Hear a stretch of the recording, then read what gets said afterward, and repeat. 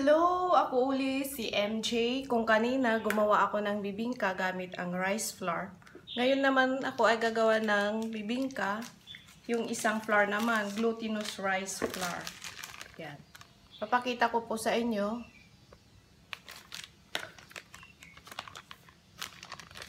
Ito po yung gamit ko. Glutinous rice flour. Dahil malaking portion yung gagawin ko, marami akong gagawin. So, ang kailangan ko na flour is 6 cups.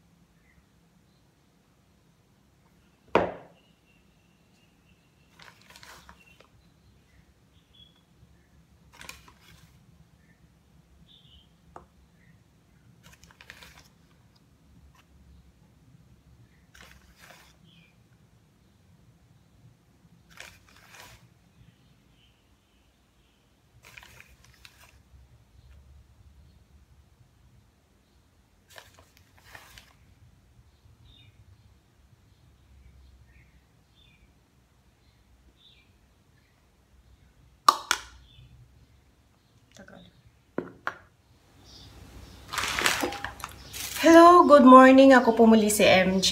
Ako ay gagawa ulit ng bibingka. Glutinous rice flour po ngayon ang ginamit ko. Yan. Papakita ko yung ingredients ko sa inyo. Glutinous rice.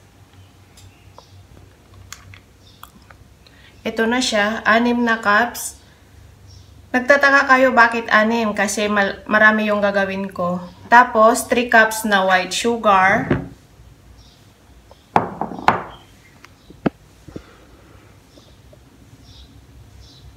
Yan. Paghalu-haluin muna natin yung mga dry ingredients natin.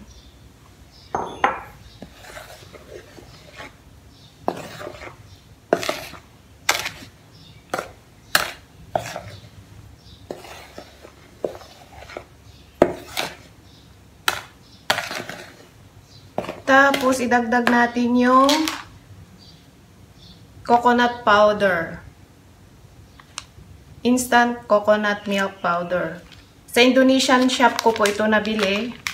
Ang kailangan natin is 250 grams. Ang bawat pack po 50 grams po.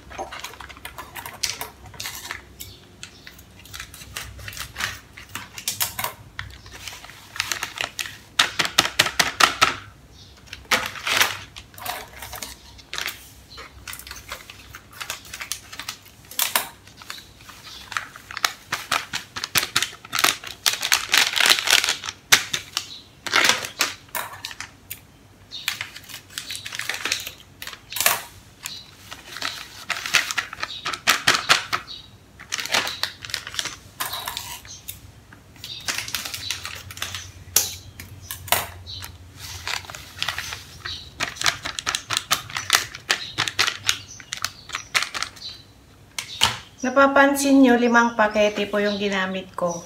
250 grams.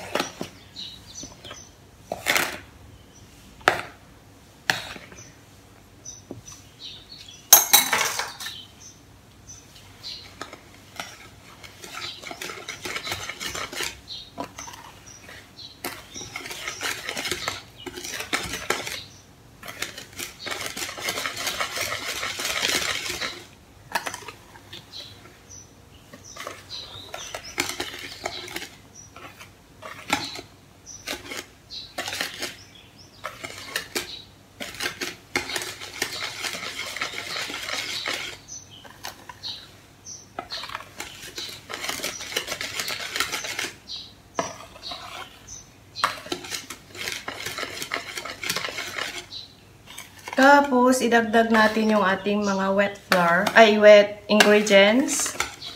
Sorry, wet flour tuloy ang nasabi ko.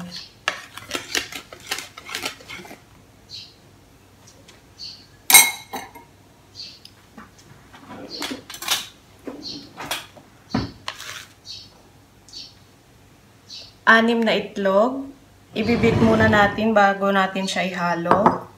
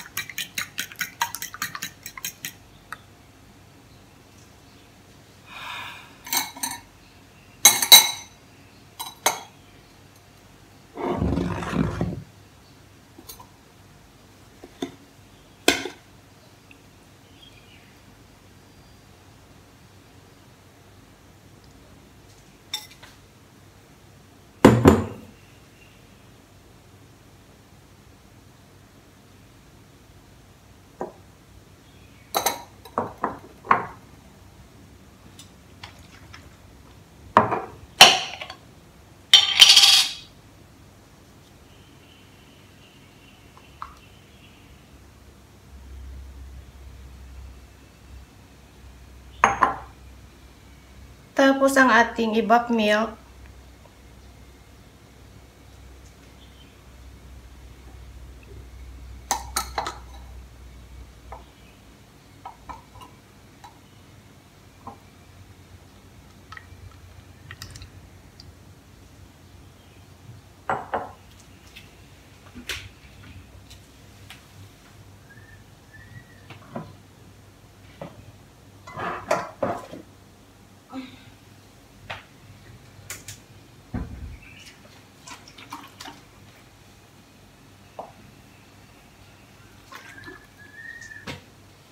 Two cups po.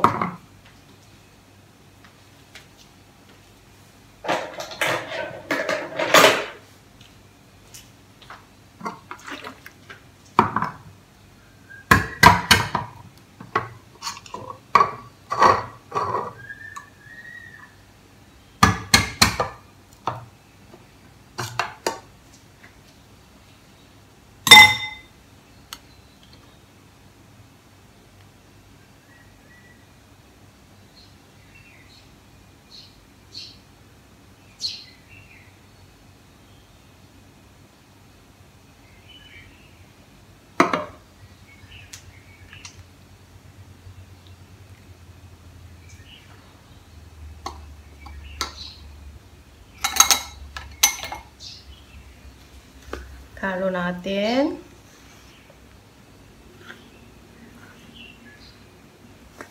Subukan kong gumawa ng marami.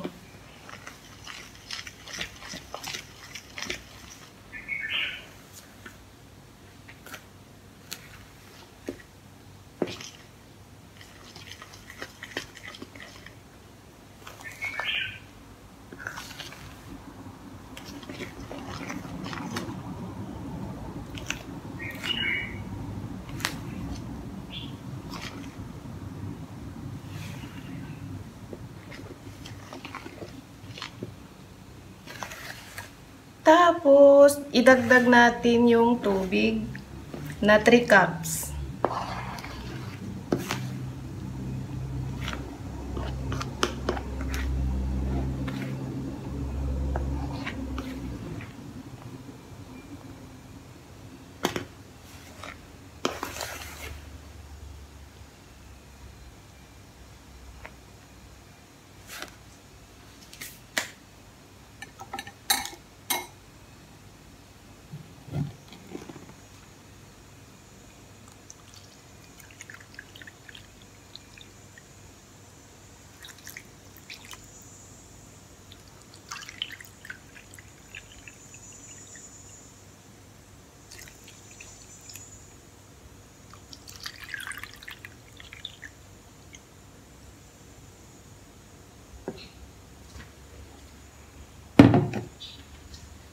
Ihalo muna natin yung unang 2 cups.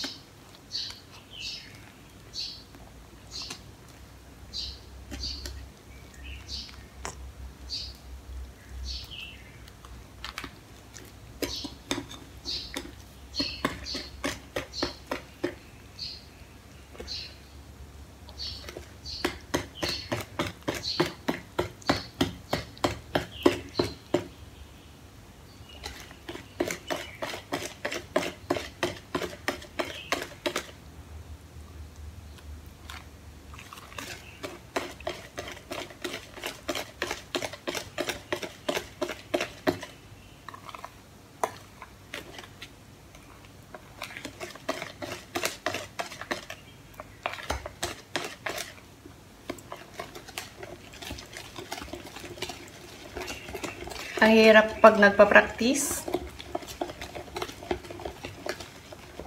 Ganito pala.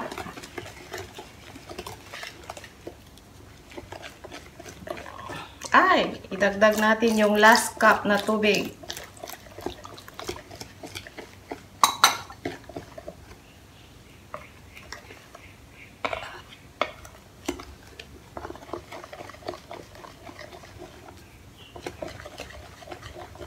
Halo lang natin hanggang sa makuha natin yung yung smooth. Maging smooth na siya. Wala na yung buo-buo. And then, pwede na siyang i-bake.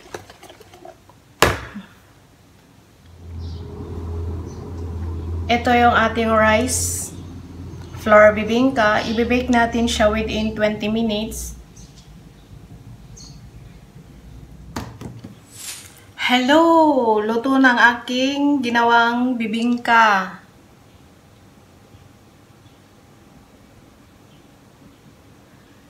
Ipapakita ko sa inyo. Ayan na siya.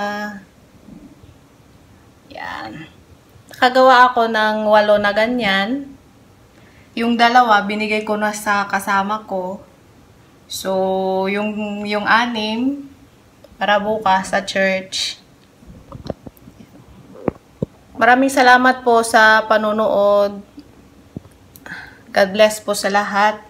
And nawa mag-subscribe po kayo at mag-like sa mga videos ko kung nagustuhan nyo po. Hindi po sa pilitan po.